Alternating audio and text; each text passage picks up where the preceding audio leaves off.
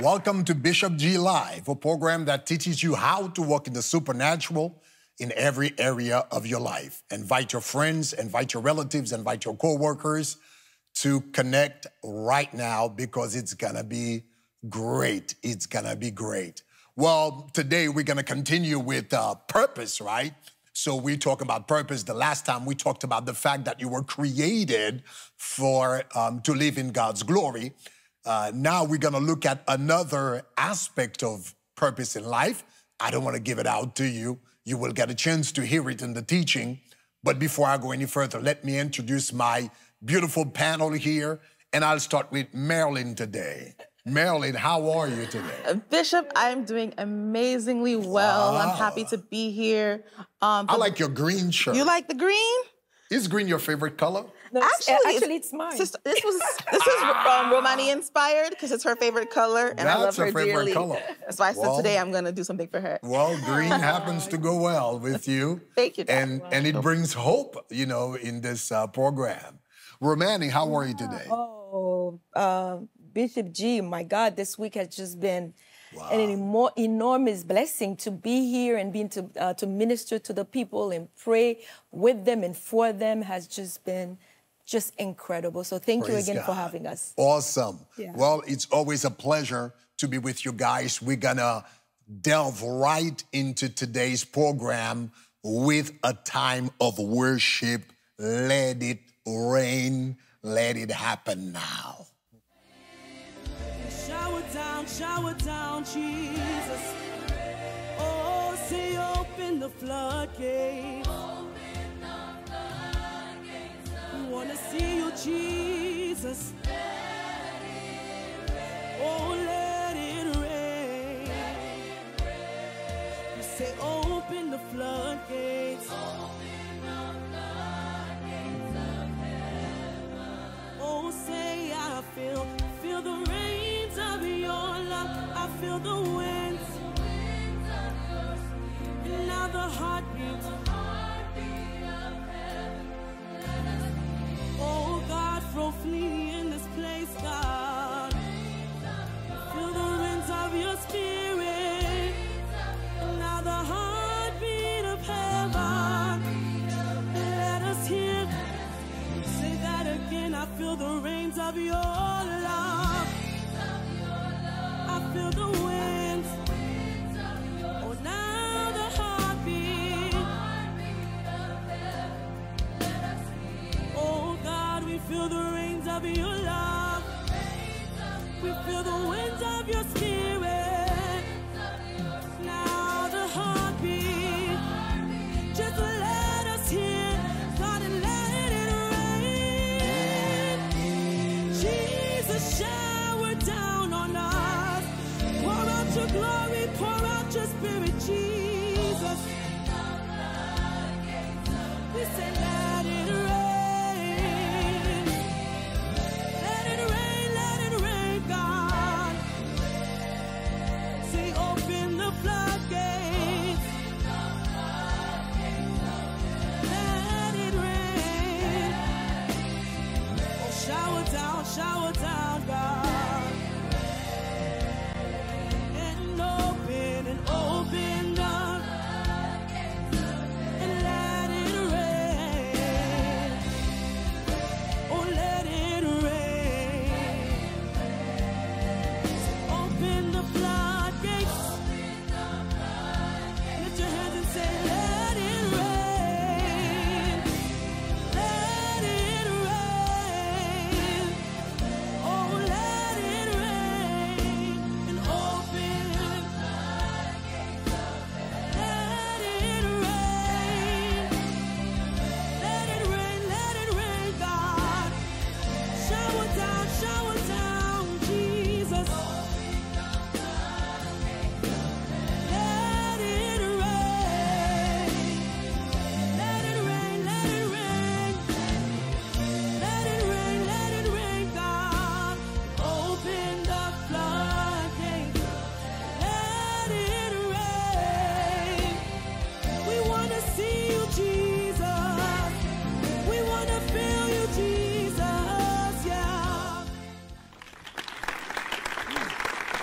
Open the floodgates of heaven, let it rain. And I'll tell you, when God reigns, he rains revelations. One of the things that he rains is visions, dreams, revelations. Ezekiel, in Ezekiel chapter 1, he said, the Lord opened up in the heavens and I saw visions of the Almighty. So sometimes when God reigns, it's not always financial blessings. Sometimes it's simply revelations. And guess what? One of the things that he can reveal to you is your purpose as he reigns. So last week, we learned about the fact that created us for his glory.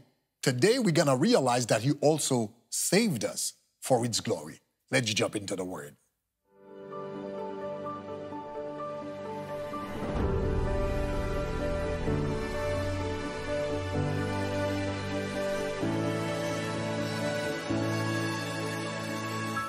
As we had said, God did not only create you for his glory, he also saved you for his glory. So if you are a believer, you have another reason for which to glorify God. First of all, he created you for his glory, so as his creation, you need to glorify him. But as somebody who benefited of his salvation, you also need to glorify him. The purpose of creation is to glorify God, and the purpose of salvation is to glorify God. And in the case of salvation, we see that our salvation was worked out in 3 stages, and it involved all 3 people of the Trinity. All of them were involved in our salvation. First of all, the Bible says that the Father predestined us. We find the 3 stages of salvation in the book of Ephesians, Ephesians chapter 1. And in Ephesians chapter 1, verse 5, the Bible says the Father predestined us. So let's look at verse 5. It says, having predestined us to adoption as sons by Jesus Christ to himself, according to the good pleasure of his will. Verse 6 says, to the praise of the glory of his grace. He predestined us to the praise of the glory of his grace. Now, predestination carries the idea of marking in advance. The Father marked us in advance. He is the architect of the whole plan of salvation. God marked us for salvation in advance. And why did he mark us for salvation? Why did he elect us for salvation? Why did he choose us for salvation? Verse 6 says, to the praise of the glory of his grace. So God predestined you. The Bible says that God proved his love towards us in that when we were yet sinners, he died for us.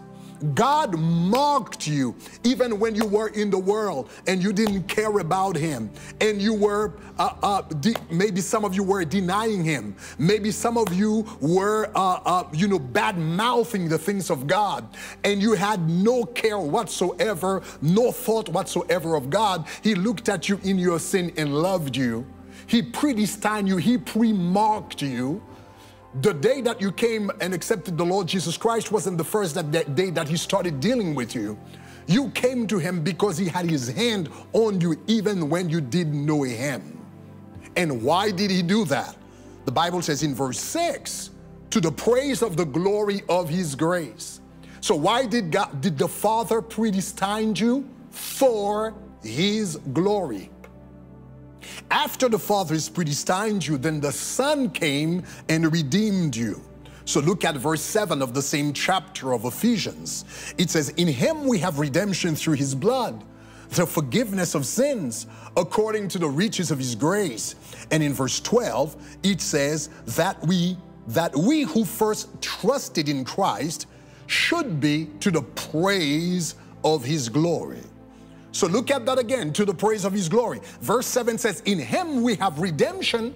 And then verse 12 says, to the praise of his glory. Redemption means deliverance from evil by the payment of a price. So the plan of salvation was expensive to carry out. The plan couldn't be paid with money. It couldn't be paid with gold. It couldn't be paid with silver. It had to be paid with the blood of Jesus Christ, because somewhere I read, without the shedding of blood, there is no forgiveness of sin. So in order for God to forgive us, he had to do so with the precious blood of Jesus Christ. Redemption was an expensive endeavor. It cost the Father the blood of his own Son. Jesus shed his blood, which means that he gave his life for your salvation. And why did the Son redeem you from your sin? Break the chains of sin and death and evil spirit in your life. Why did he give you redemption? And set you free, so you're no longer a slave, just like the song says, I'm no longer a slave of fear, I am a child of God. Why did God set you free? Verse 12, to the praise of his glory.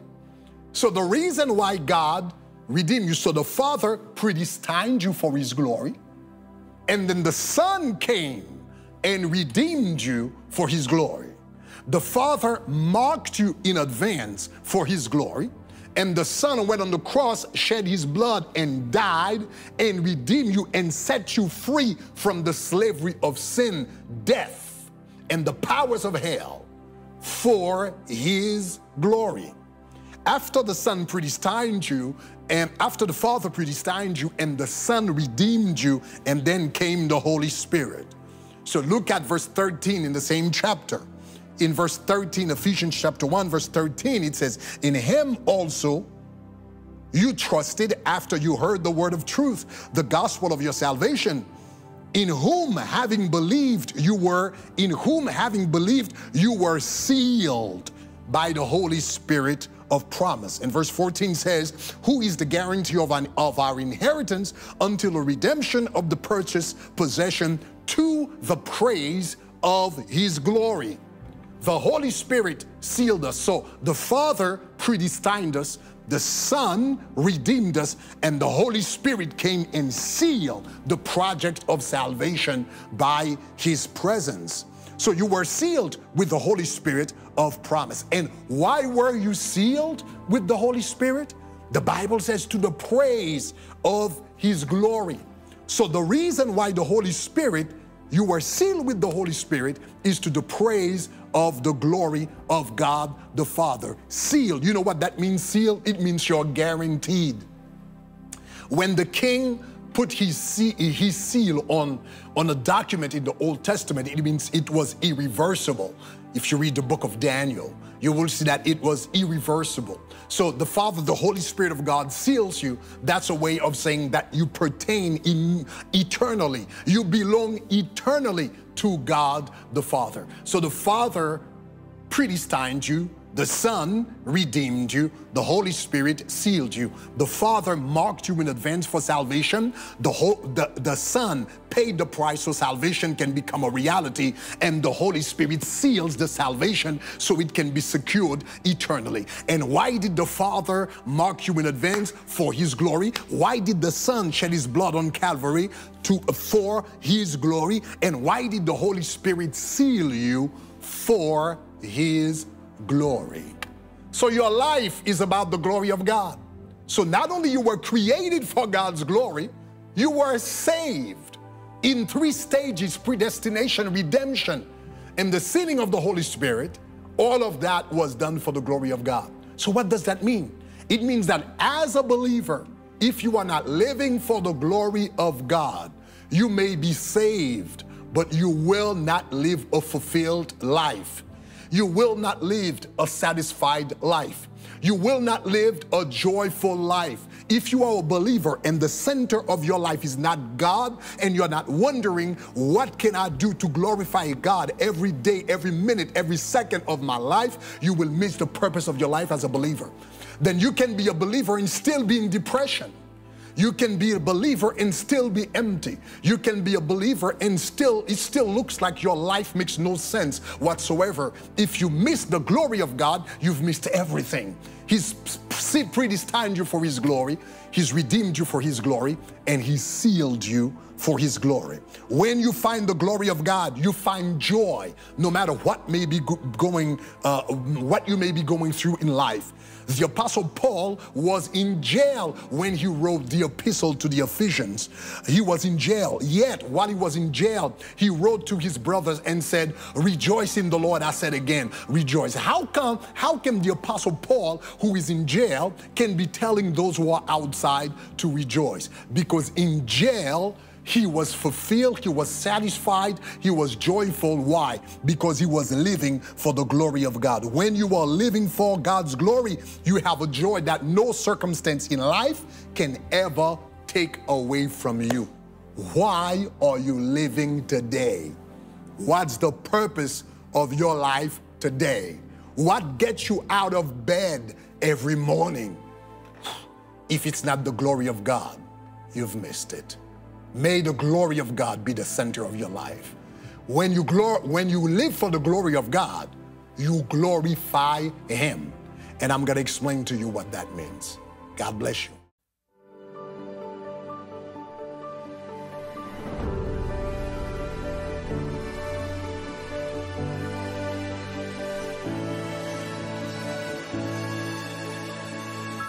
Praise God. Hallelujah. We learned today that God not only created us for his glory, but he also saved us for his glory. If you haven't had a chance to receive that salvation yet, if you have not received Jesus Christ as your Lord and Savior, you need to do so today. Receiving Jesus Christ is as easy as ABC. A, you have to admit that you're a sinner. The Bible says that all have sinned and fall short of the glory of God. B, you have to believe that Jesus died for you. The Bible says, for God so loved the world that he gave his only begotten Son, that whosoever believeth in him would not perish, but have everlasting life.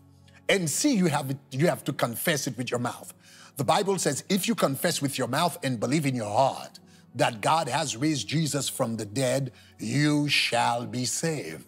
So today, it's your opportunity to give Jesus Christ your life. And here's how you're gonna do that.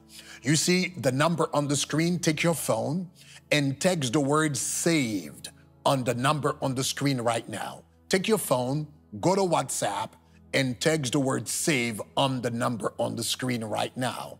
And as you do that, you're going to enter in that glorious salvation. It's gonna be a new life. It's a simple act, but that's gonna change your life forever. So while you're doing that, let me just have a chance to just, continue the text. But I wanna talk to, Romani a little bit. In this segment, we talked about the fact that we were created, not only we were created for God's glory, he saved us for his glory. And one of the things that I mentioned is that as a believer, you cannot experience your full joy. You can be saved, but you don't experience fulfillment until you start walking in God's purpose for your life. Yeah. Is that something you can testify of? Oh, definitely, wow. Bishop. I believe that salvation brings that internal peace, that just let you know that whatever happens, that you are secure. You are secure in the Lord. So, salvation opens the door to everything else. Yes. And once salvation comes in, you experience the joy of salvation. The joy of salvation. So I would just talk to somebody right now and say, if you have not accepted Christ, open that door. Yes. Open that door and just let him come in and just reign on your life. Let him just flood your life. Has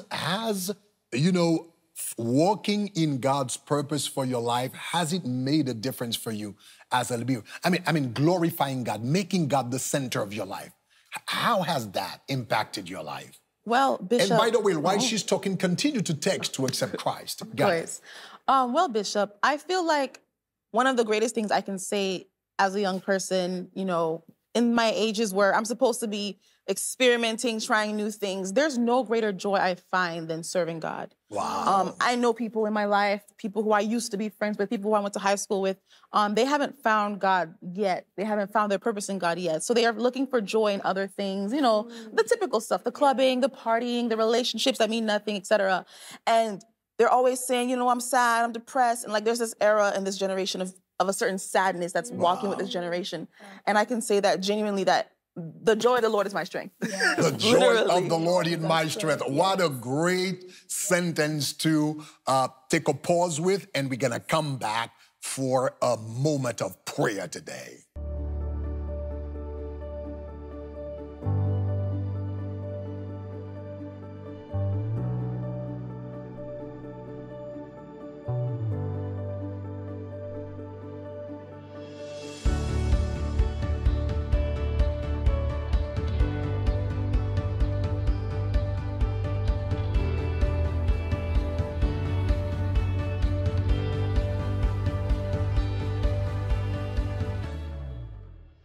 Well, as you know by now, my friend, in every program, we want to take some time to pray for a pressing need in your life. And in this program, we want to pray for your spiritual growth, for your life of intimacy, for you to grow in your relationship with God. Why do we not want to pray for your spiritual growth? Because the Bible says that as we behold him, we are being transformed from glory to glory. We should never be satisfied with one level of glory. Whatever level of glory we have experienced in God, we should always be trusting the Lord to take it to another level of glory. So before I pray for your spiritual growth, for you to go into another level of glory, we want to encourage you with a testimony. Oh, so Romani, tell me, what do you got for us today? Wow, we have another just a powerful testimony of how when we take God seriously in our lives through prayer and fasting and what God can do. This is Helen from Boston. Helen from Boston. Yeah, she said, my best regards to Daddy G and Mommy Pat and the Shekinah family. For the past few months, I have been in a state of tremendous spiritual dryness. Wow. But my soul was yearning for God. My soul was yearning for God. The weight of my problems and worries were unbearable. Wow. So you can just imagine what state she was in. It made me depressed. The announcement of the annual 40 days fast at Tabernacle of Glory was like a breath of fresh air. Like a breath of fresh air. I decided to participate, and I wanted God to restore me. And that's what he did. Wow. He restored my prayer life. He restored my prayer life. My intimacy with him. I got my spiritual language. I got my spiritual language. She got her spiritual language during the 40 days of fasting. I have an unquenchable thirst for God. The closer I get to him, the more of him I want. Isn't that amazing? Yeah. She said, in him I have found peace, serenity, and joy that money and no connection can bring. My goodness. I can't explain what I feel, but it's wonderful, incredible. I can smell the roses again. Oh, Lord. I see my future through his eyes. Wow. And I know that my season of testimony has just begun. May God peace and grace be with you. I just love this testimony. And I encourage the people that are listening to us right now, just being in this present. We want to hear your testimony. So you can use the number that you see on the screen right now, a type testimony, a text testimony on that number, and it will be our pleasure to share what the Lord is doing in your life. Amazing, amazing. Wow, let's just go in prayer. As you know, as some people are texting their testimonies, we want to go in prayer and just pray for us to take another level in God, from glory to glory. Hallelujah. Lord. From glory. Father, right now, Lord, in the name of Jesus Christ, Lord, we pray for every single person listening to us right now or watching us. Your word says that you move us from glory to glory, from glory to glory, from glory to glory, from glory to glory. So I pray right now in the name of Jesus Christ that you help us to move from glory. So I pray wherever they are right now, I pray that you give them a greater thirst for your presence, a greater thirst for your word, a greater thirst for prayer, a greater thirst for fasting, a greater thirst to spend time in your presence, a greater thirst for obedience, a greater thirst, Father God, to be in your presence for ministry. Everything, Father God, in the name of Jesus Christ. Oh, do it, Lord Jesus Christ. We honor you, we glorify you, and we love you in the mighty name of Jesus Christ. Hallelujah. Hallelujah. We thank you, Lord. We have a prayer request. Yes, we do. We actually have a prayer request from Texas. This is a man named Barry. He's saying that he wants his spiritual person to be stronger. He wants to become a better son of God, a better husband. So he wants his spiritual growth to impact his family, not only his relationship with God, but his relationship with his family as well. So we're going to pray for Barry to grow spiritually.